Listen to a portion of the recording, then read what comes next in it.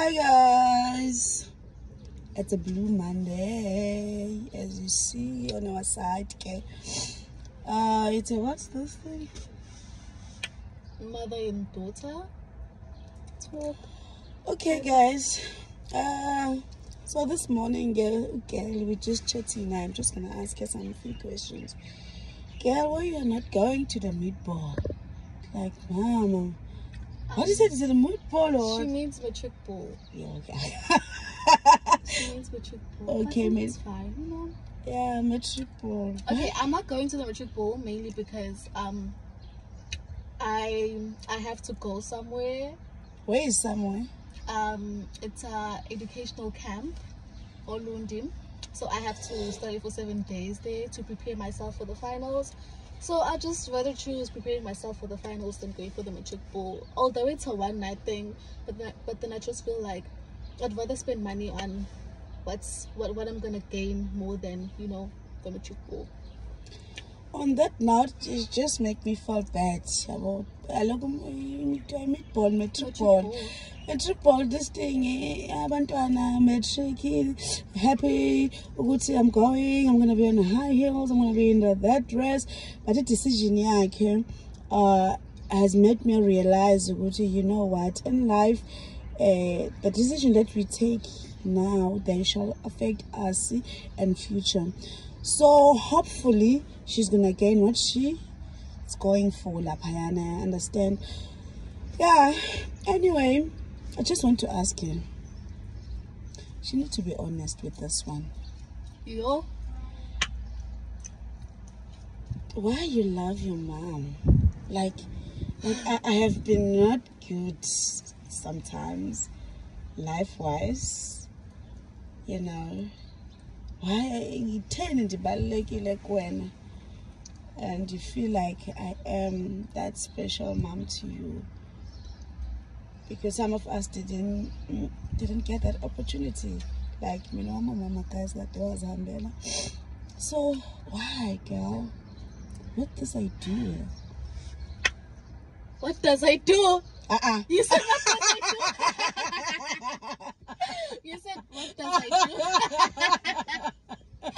Okay, fine. Let me go into the answer. Let's not waste time. Okay.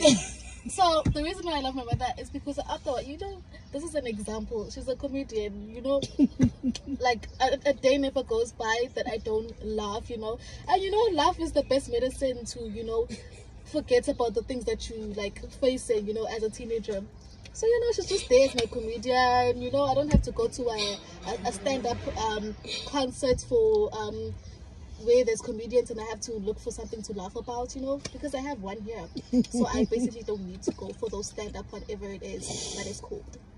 And basically she carried me for 9 months. I think it's everything that every child says, but then there's a deeper meaning that is there for each and every one of us. We actually mean it, that wow, you actually carried me for 9 months. But I was absent about 5 years when you were 5. Yeah, but then that doesn't change the fact that you're my mother. It doesn't change the fact that you decided to carry me for 9 months while you had so many options to abortion, to I don't know, whatever it is, you know. You had so many options laid out for you, but then you decided to carry me for 9 months and keep on going, you know. Although you didn't even know how my future's gonna be, although you didn't know how you were gonna support me financially, emotionally, spiritually, but then here you are supporting me with all of that, you know.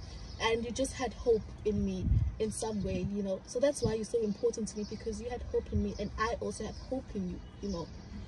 So yeah, you're very much important. I could go the whole day explaining how special and important my mom is, but right now I'm writing my paper. She has things to do as a businesswoman, but it's just a few things. I will talk more about it on our next video. That's if you're gonna be there, so you have to stay tuned.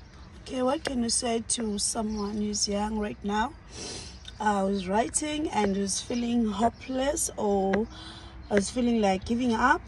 What can you tell them? Like in choices. You know, as a student myself, I know that somehow God has a plan for me, you know. Somehow I have a bright future. You know, I might not even get it in 10 years. I may not get it. Maybe I might struggle for a whole 10 years in order for me to, you know, get what God has in store for me. So all I can say is Jeremiah 29:11. God knows the plans he has for you. It's plans to prosper you. They're not evil, but they are to prosper you and to give you a bright future. So just hold on to that. Hold on to that. We all have a bright future as the youth. There's so many opportunities for us out there. The world is our oyster. One of my aunties told me that on my sweet 16, that the world is my oyster. And I'm telling this to the youth too, that the world is your oyster. You can do literally anything that you set your mind and heart to. Wow, okay guys, I guess the pastor has spoken. The pastor.